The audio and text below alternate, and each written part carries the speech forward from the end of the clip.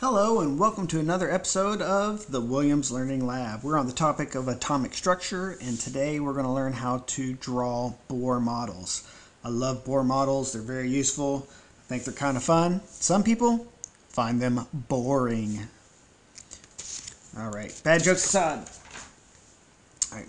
The basics of Bohr model is in the nucleus of an atom, you're going to have protons and your neutrons. Then electrons are going to orbit the nucleus of shells. According to the Bohr model, they would orbit shells or the orbitals, kind of like planets orbit the sun. Now, the Bohr model does have some problems because we know that electrons do behave a little bit more uniquely than just orbiting in circles. But it's really useful for understanding electron shells, valence electrons, chemical bonding, why ionization happens. And so we use them a lot. Really good for a lot of high school understanding of chemistry. So the steps to a Bohr model. Well, the first thing you're going to do is you're going to draw a circle for the nucleus.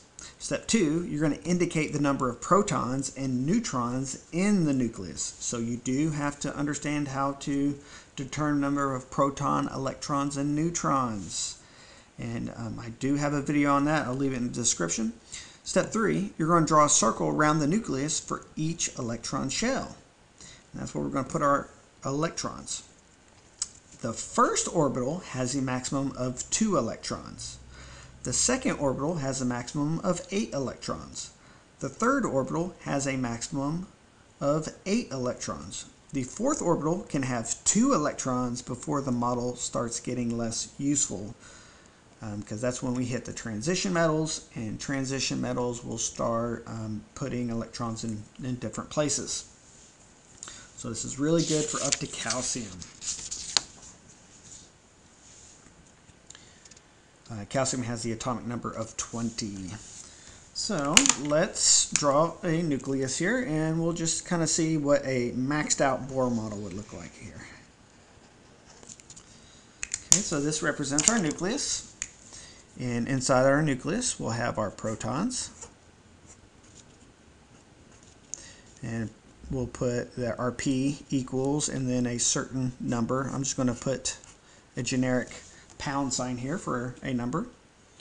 Then our neutrons, or I say n to the naught, and we'll say that is equal to a certain number, which I put a pound sign for the number. Now for the first orbital, I'm going to draw a circle. Okay, and it can have a maximum number of 2 electrons.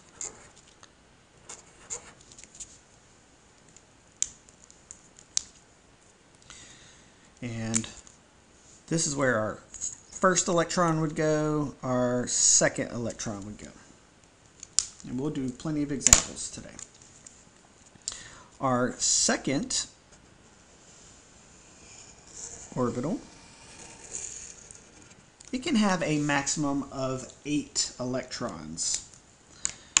Okay, I like to fill out what I call the 4 corners of the orbital before I start pairing them. I'll pair them on the 5th electron for that orbital. So then I'm just going to do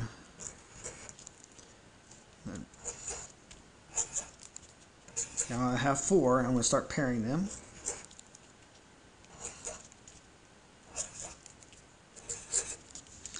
Okay, and then I'll say here's the 3rd one, here's the 4th one, the 5th one, the 6th one, 7, 8, 9, and 10. The reason I do that is because we would now be going into the S and P orbitals, and S and P orbitals would not start pairing until we got that 4th one, or sorry, the 5th one. Helps a lot with Lewis structures, which is something we'll do in the future. So, as a recap, the first orbital has 2. The second orbital has a maximum of 8. This third orbital, it can have a maximum of 8 also. So I'm going to draw a circle for the ring. Right? And so far we have 10 electrons in this atom. So now let's do our 11th electron, 12th, 13th, 14th, 15th, 16th, 17th, 18th. So we have 18 electrons so far. So remember, when drawing the Bohr models, you don't need to draw the numbers. I'm just doing this as an illustration. You just put dots. And so now we're at our 4th orbital. Okay? And our 4th orbital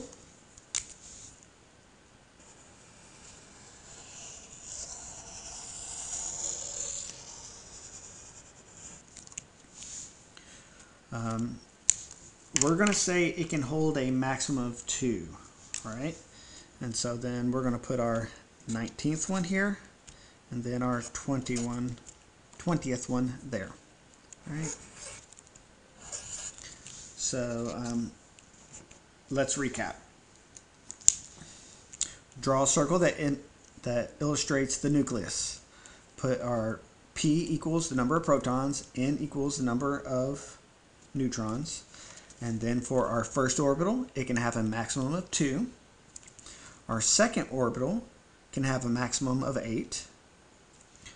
Our third orbital, we're drawing it as having a maximum of 8. And in our 4th orbital, we're only going to draw 2. After this, it gets more complicated. So we're going to draw our Bohr models like this. Let's do a couple examples. If you have any questions, comments, please leave them in the comment section. I appreciate that. All right, so we have hydrogen here. So this represents what we'd see on a periodic table. Our atomic number is 1, and so that tells us how many protons we have. And that's also the number of electrons we have. For hydrogen, well, to determine the number of neutrons, we take our atomic mass and subtract our atomic number, and then we round it to the nearest whole number. And well, 1 minus 1 is 0. Okay, hydrogen is the only atom that has no neutrons. All right, so let's do our model here. We're going to draw our nucleus and our nucleus. Protons equals 1. Neutrons equals 0. And then for our orbitals, we only have 1 electron. So we're only going to need 1 electron. And so this is the Bohr model of hydrogen. Let's do another one. Okay, nitrogen. So looking at our periodic table square up here, our protons, we have 7 protons, which our electrons are going to be equal to that. And then we're going to do 14.01 minus 7, round it, and that would give us a 7. So we have a total of 7 electrons that we need to do. Let's draw our nucleus. In our nucleus, we have protons that equal 7, neutrons equal 7, and our first orbit is going to have a maximum of 2 electrons. All right, and these pair because only 2 electrons can go there. And now draw our second orbital. We already have 2, but we need to get up to 7. So there's 1, 2, 3, 4, 5, 6, 7. Okay, let's double check to make sure we didn't make a mistake. 1, 2, 3, 4, 5, 6, 7 electrons. And one reason why this is really useful is when you see the Bohr model of this, we see we have 3 electrons on the outside that are unpaired. So nitrogen likes to have 3 bonds. Needs an electron to share here, electron to share here, and electron to share here. That's one of the reasons why this is useful. All right, let's do calcium. This is probably the hardest one that we have. So our atomic number is 20, so we have 20 protons and 20 electrons. Our atomic mass is 40.08, and it rounds to 40, so we'll do 40 minus 20, and that gives us 20 neutrons. All right. So let's draw our nucleus here. And we will have our protons equals 20. Our neutrons equals 20. And next we draw our orbitals. This first orbital can hold a maximum of 2. We have 20 electrons to spend, so we're going to have both of our electrons in this first orbital. Got to fill those lower orbitals first. In our second orbital, okay, can hold a maximum of 8. Well, we have 2 so far. We still need 18 more electrons, so we can do 1, 2, 3, 4, 5, 6, 7, 8. Okay. All right, so we have a total of 10 electrons left, and we still got to do 10 more. So we're going to need another orbital. How many electrons can this third orbital have? Okay, it can have a total of 8. We need 10 more, so we can put all 8 here. 1, 2, 3, 4, 5, 6, 7, 8. Okay, we got 2 plus 8, there's 10, plus another 8, that's 18. Well, we need 20, so we have 2 more electrons that we need to put in an orbital.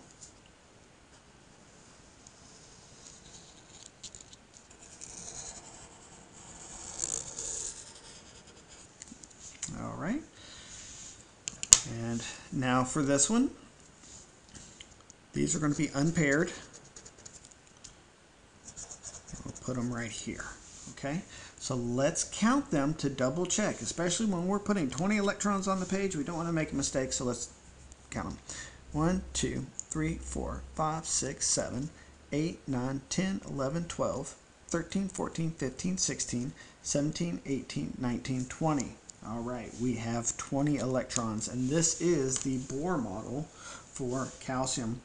Thank you for watching. If you have any questions or comments, put them in the comment section down below.